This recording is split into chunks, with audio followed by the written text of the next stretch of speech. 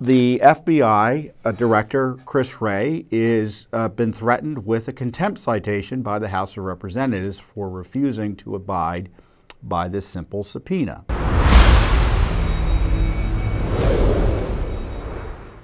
I want to talk to you about more corruption by the irredeemably corrupt FBI and Justice Department, I would add. Now, I've talked to you previously about how there is a form out there that basically a whistleblower went to James Comer and Charles Grassley, who's the senator from Iowa, and the whistleblower said there's a document the FBI has detailing an allegation, a substantial allegation, that then Vice President Biden was involved in a bribery scheme involving a foreign national. And it's quite obvious that based on Comer's interest in this and Grassley's interest in getting this document, it's substantive. So it's not like it was like a tip that came from someone calling from a street corner. In fact, Fox News said that the confidential human source they're reporting today was someone that the FBI had repeatedly used and had been deemed as credible, used during the Obama administration as well. So this is a substantial allegation against Biden, and it certainly fits in and is consistent with the information we already know about Biden corruption through the Hunter Biden laptop, Tony Bobulinski, the new records that Comer has highlighted showing these unusual foreign transfers of monies to front companies for the Biden family, 10% for the big guy, all of that. But Director Wray, and there's a form in which the FBI has documented this allegation, and of course there's got to be, I hope there's an investigative file. I guess the concern by the whistleblower is that this was buried, so that's going to be interesting to see. And of course Wray doesn't want to turn it over, and he's resisting it so much he was willing to almost go into contempt, that still may happen, and create a constitutional crisis, all to protect Biden from being exposed potentially to more significant public allegations of corruption. So this is the most recent letter I could find on Comer's, Comer's concern to Wray about his failure to comply with a subpoena about this document. He had asked back in, I guess it was almost a month ago now, for these records. The whistleblower disclosures indicated that the FBI and Department of Justice are in possession of what is called an FD 1023 form describing an alleged criminal scheme involving then Vice President Biden and a foreign national relating to the exchange of money for policy decisions. That same day, the committee also issued a subpoena, that was on May 3rd, requiring the production of all FD 1023 forms, including within any open, closed, or restricted access case files created or modified in June 2020, containing the term Biden, including all accompanying attachments and documents to those FD 23 forms. So it's a pretty comprehensive request, but narrow enough that they can respond pretty quickly. And they were supposed to give them the documents on May 10th. And it's now June, what is it, the 2nd today?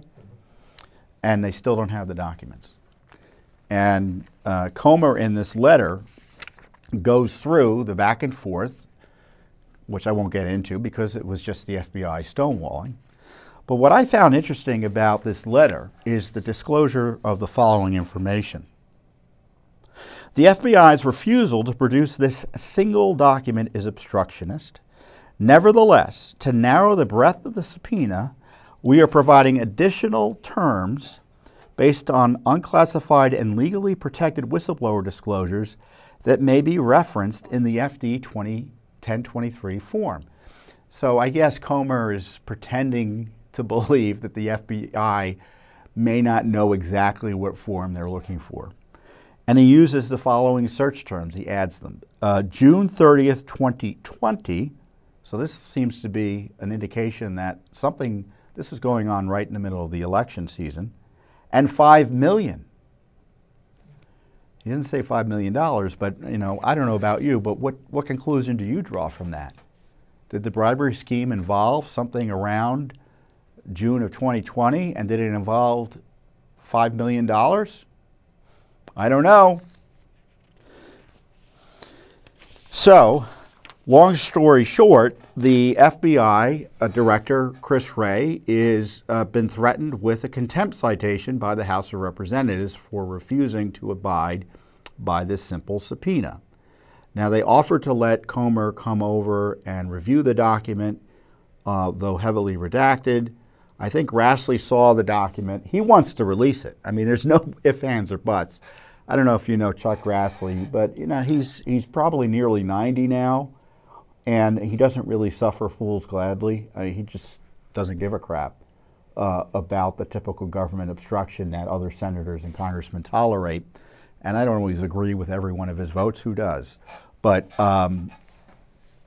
you know, when it comes to matters of whistleblowers and government corruption, he's been a long-term leader that I've admired for some time. And he's like, well, I think there's something here. I don't know whether the allegation is true. I do want to know if the FBI investigated it, and I do want the document released. So where things stand now is that Wray or people from the FBI are going to bring it over to Comer at the House next week, and we'll see if that's sufficient enough for Comer to withdraw or to stay the contempt citation. But it just shows you the hypocrisy of this Justice Department that has prosecuted others for contempt of Congress, but is engaged in active obstruction and contempt of Congress on a document to protect Joe Biden. Now, they've always have a bunch of reasons for not wanting to turn a record over, none of which hold water legally or constitutionally. And just because you have objections, it doesn't mean that you get to stop producing records. You give the record, you know, there are ways legally to assert these objections while providing the requested material, and the FBI wasn't interested in doing that. So this was just more corruption by the FBI. And what's frustrating about this is, in my view, is that Wray should have been found in contempt a long time ago. And I guarantee you that a further investigation, or even just asking the question, will show that Wray had the approval of Garland to withhold this information. I mean, the Justice Department is part of the FBI. People forget this. The FBI is not, quote, an independent agency. The FBI is an agency within the Justice Department and answers to Attorney General Garland. So what did Garland know about this contempt for Congress by Wray? And the other frustrating thing is, despite all this corruption by the FBI, this is just more of the same, right? I mean, they've been burying Biden material. We've had it alleged time and time again, quite credibly, since at least 2019, if not before then, is that the FBI and Justice Department get all the money in the world still.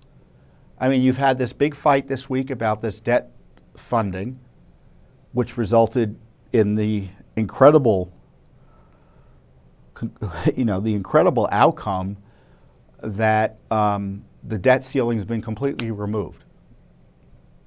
You heard that right. There is no debt ceiling. So Congress can spend as much money as they want in terms of adding debt to your liabilities, right, and those of your children and grandchildren. And of course, you know, all those monies include currently full funding for the FBI and Justice Department at extreme levels. Like the FBI's budget is, now I'm going on memory because I saw the budget document a few weeks ago. What did I say it was, 13 billion? Yeah, I think that's what they're asking for. It's 11 to 12, 11 to 13 billion. They have 37,000 people working for the FBI. No haircut for them though, despite this corruption. So Judicial Watch has separately asked for this document. And now, is it possible we won't sue for it when we don't get it? I guess that's possible, but unlikely. I know. I haven't been here for, I think it's now almost 25 years at Judicial Watch. I can say with some certainty that we will likely sue for this document, and we will likely be fighting about it and may even get a public version of it before we get it from Congress, because usually that's what happens. So you could be sure that despite this game that Congress is playing, and I appreciate Comer pushing hard on this, and Grassley pushing hard on this. I mean, in the past, it was a year or two of fighting before Attorney General Holder was found in contempt. And it was done over the objections of the House leadership at the time, the Republican House leadership. Here, McCarthy, you know, I don't agree with McCarthy's approach on the debt and tactical issues like that, but, you know, he's been hardcore on this particular corruption issue and very insistent that Wray do what he's supposed to do as required by law. So they've moved relatively quickly on this, but it doesn't mean they're going to get the document in a public way as soon as we like. But who knows? I mean, I got to hand it to them. They have been getting some information out there that previously would have taken some time to get. And a lot of that, and I'm going to praise Judicial Watch here. I'm not doing it because well, I guess I am doing it because I'm president of Judicial Watch, but I think it's a fair analysis because I speak to a lot of members of Congress that Judicial Watch, our work, our historic work uncovering records that Congress has been unable to uncover, or had been unable to uncover, incentivize members of Congress to do more to get the records, because no one likes to be shown up, right? I mean, all these members of Congress, if I had a nickel for every member of Congress who said, I can't believe you get these records and we can't. And they're tired of it. And they should be tired of it because they have a right to these records as Congress in a way that Judicial Watch, you know, we can't get all the records that even Congress can get. But we usually pursue it through a legal process, and Congress has got this political process they have to go through first. So it's Judicial Watch's leadership that I think has helped spur this much more significant interest and aggressiveness by the House in investigating government corruption. Is it as much and is it as aggressive as I like it to be? No, it never probably will be, but it's leagues better than it used to be. So kudos to Judicial Watch for, again, showing the way and providing leadership to Congress in how to investigate and provide oversight over this ginormous government we have. Thanks for watching. Don't forget to hit that subscribe button and like our video down below.